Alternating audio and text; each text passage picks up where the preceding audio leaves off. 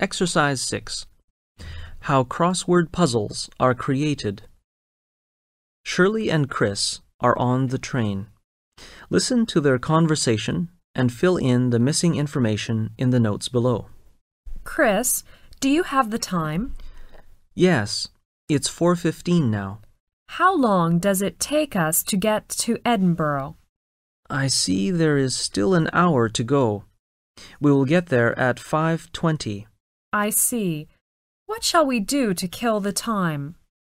Shall we play a crossword puzzle? Okay, that's a good idea. Oh, Chris. Yes? Do you know who invented the crossword puzzle and how crossword puzzles are created?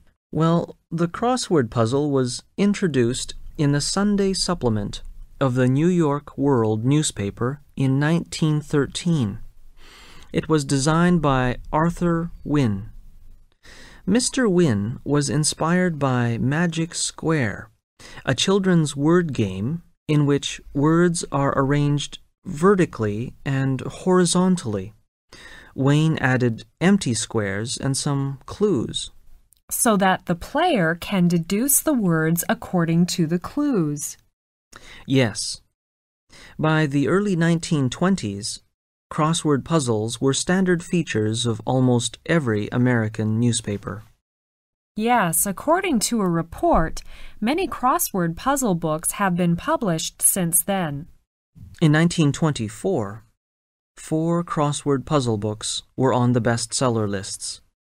Booksellers also experienced phenomenal sales of another type of book, dictionaries. Today, crossword puzzle makers each have their own techniques to challenge the skills of their players. Right.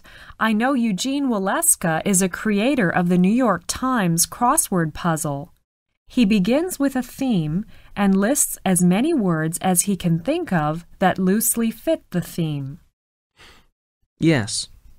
Birds, for example, might prompt pigeon-toed, goose-step, and turkey-trot.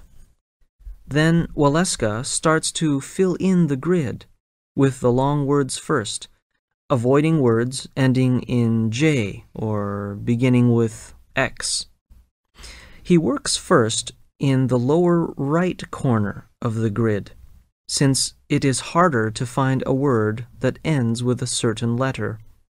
Waleska says that when he started in this business, it took him several days to fit the words into a 15 by 15 square grid. Now, it takes less than an hour. Let's play it and see how well we do. Exercise 14. The Dean's Speech. Listen to the talk. Circle the correct letters for questions 1 to 5, and for questions 6 to 8, indicate whether the statements are true or false by writing T for true and F for false. Good morning, students. As many of you have already heard, tuition fees will be going up to $3,600 per term, starting in September 2001. I felt I should explain to you why the fees are increasing. The primary reason is, of course, that expenses have increased, including faculty's and staff salaries. Our operating expenses have also increased in the past year. As we try to maintain a high level of service to our international students, we have added new staff in the last year to meet the growing needs, including a manager of admissions. We have also expanded our homestay staff to improve our homestay services. Unfortunately, when expenses increase, the costs have to be passed on to the student. This is the first increase in fees since 1998, however, and we are trying to keep the fees as reasonable as possible. To compare our fees with other institutions in the province, the University College of the Cariboo is raising its fees to $3,800 per semester starting in September 2001. Programs at UBC start at $13,830 per year.